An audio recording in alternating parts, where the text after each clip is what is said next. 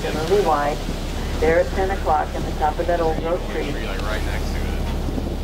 It's a little hard to see, blends in really well. Now, if you ever happen to see a juvenile eagle with the mottled brown and white feathers, consider yourself very lucky, because nature does such a perfect job of camouflage that biologists don't even attempt to count them. You might think they're a hawk.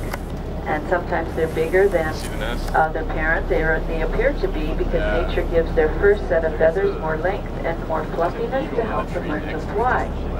But eagles are marvelous parents. They lay eggs the last week of April and the first week of May. 2 to 3 eggs, 3 to 4 days apart, and they hatch in this order, giving the first 1 or 2 to hatch the best chance of survival with both parents feeding it. If there's inadequate food,